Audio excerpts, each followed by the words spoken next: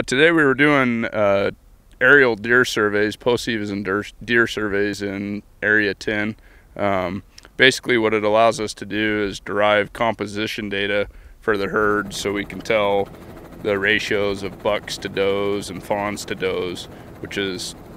in a general sense what we use in our models to derive tag quotas. Well, generally we have an area that we want to survey, so for Area 10 we might start in Unit 101, and what we do is we just have a random survey and a meandering survey through the units, and when we see deer we go down with the helicopter and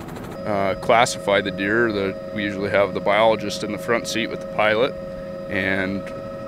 I would call off what I see and the observer in the back records what we see, and that's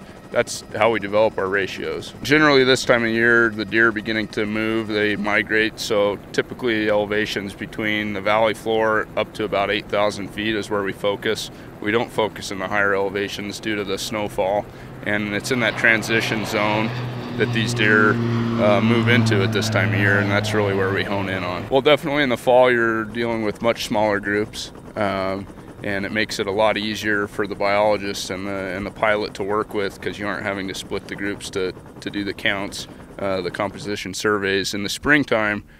the deer are coming back and they're in much larger groups. So in Area 10, you can have groups of thousands of deer, whereas now we're dealing anywhere between 3 deer in a group up to 50 or 60, just depending on the day and the area. Every group that we run into, we GPS and we keep a track log so we can overlay our locations, look at what elevations they're in, and we can compare that through the years. I mean, we have all that data electronically since the 70s, and we can look at where we've been in the past and kind of where we're at in the present year and compare it.